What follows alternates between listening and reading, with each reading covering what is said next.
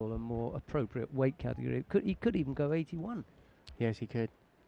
81 or 90. That would be better for him. Dino Pfeiffer of Germany, now in the white judogi, is not on the mat at all. Is that Pfeiffer? It is, yeah. Well, it's certainly a German athlete. Yeah, it is Pfeiffer. I was going to say that. I looked at him. I thought, that's not Pfeiffer, but it is. And he drops down into Newaza right away. Not sure if he's also done something with his hair. A few of them have had really close cut haircuts. But I failed to recognize him for a moment. Pfeiffer in the white judogi. And Yang Da Som of Korea is in blue. Well, Nakai definitely wasn't one of those who had the close-cut haircut. He had the opposite. He let it grow out. He really put it on, didn't he? Yep. Didn't really help him, though. No, not really.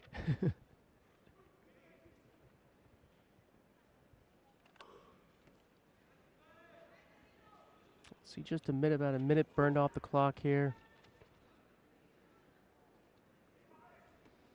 And it looks like Yang is trying to get something going. Couple taps of the leg. Still hasn't really found the grip that he wants. Breaks it off.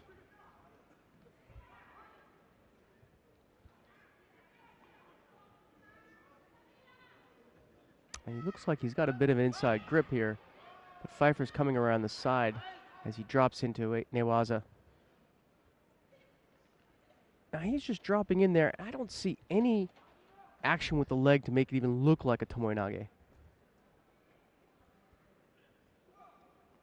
Well, if there's nothing remotely resembling an action, a throwing action, then a little Makikoni attempt there by.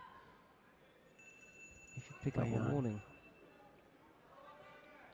His teammate down on mat number 1, Richard Carl Frey, has just won his contest against Hong Yi Chi. But we certainly saw that with Nakaya yesterday, a couple times in that final. So I don't know, they're letting it go. Pfeiffer attempts a pickup here, and on the board. He's on the board.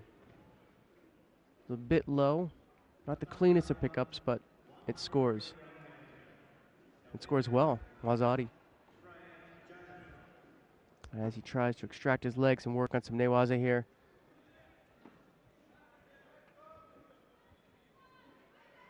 Yang just tying up that leg.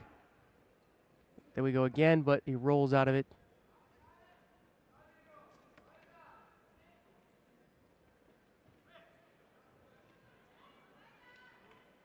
And rolls into a Sankaku. Perhaps trying to tie up the arm here, switching to Osaikomi, which he does successfully.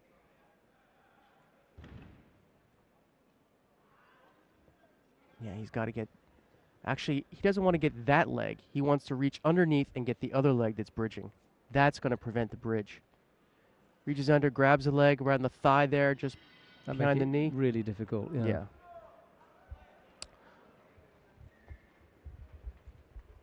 But he succeeds, picks up his